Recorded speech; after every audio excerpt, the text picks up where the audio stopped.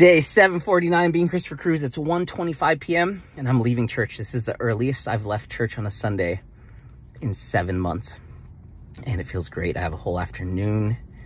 It was amazing. Service was so good. God was really making it clear. A lot of things really clear. I have 3 pages or 3 little cards of notes.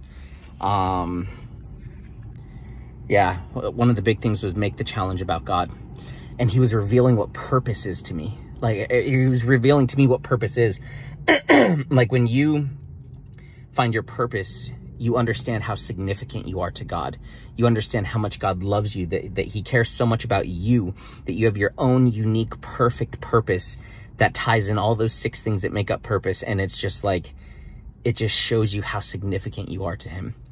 And so I have all these notes of when I design this challenge, when I when I create it, it's about bringing people closer to God. And I need to keep that in my vision. I have to keep that in front of me at all times, because, you know, I'm watching all these marketing videos and everything, and all of their videos and everything is about how many people can you get as customers, how much money you can make, how many people show up. You know, it's like, I haven't seen a single video yet that's about the impact that you're making, like really where they're focused on the impact more than they are the income.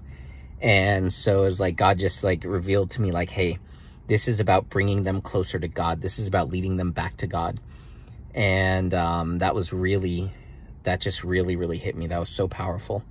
So yeah, that was just so significant. And then I was up there and got my hands up and I'm just praying. I got my eyes closed, and I got this message of, I need to create the vessel that God can pour into.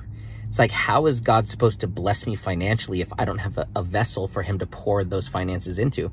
If I don't have a business that has a product and I'm not, you know, putting it out there, how is God supposed to bless something that doesn't exist? So it was just this realization that God is just waiting for me to create the vessel so he can pour into it. He's ready to pour into it. He wants to pour into it. But how can you pour into something that doesn't exist, right? If you don't have a cup, how is God supposed to fill it? And so the cup is my business. The cup is this challenge. And so one of the messages that I got was, launch it, not ready. Launch the challenge, even though you're not ready. Like, get it out there. And so I'm going to go home and I'm going to take this challenge and add these points that God gave me today about making it about him, and not about me, not about this, not about that, and helping people understand the power of purpose, and making this challenge about using purpose to bring them closer to God, and using purpose to help people understand how significant and how loved they are by their creator. So just a whole different world that I'd never seen before, that I had never I hadn't really gone that deep before with like what purpose really does. But it helps people realize how much they matter, how significant they are, that they are unique, they are one of a kind, and God has created them specifically, like, for a reason.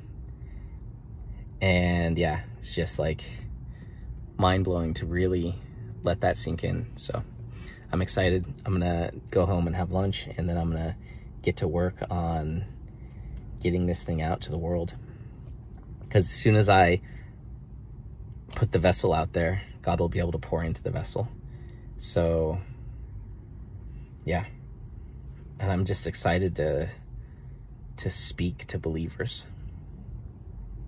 So more and more clarity.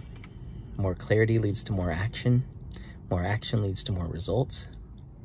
More results leads to more action, more faith, more everything.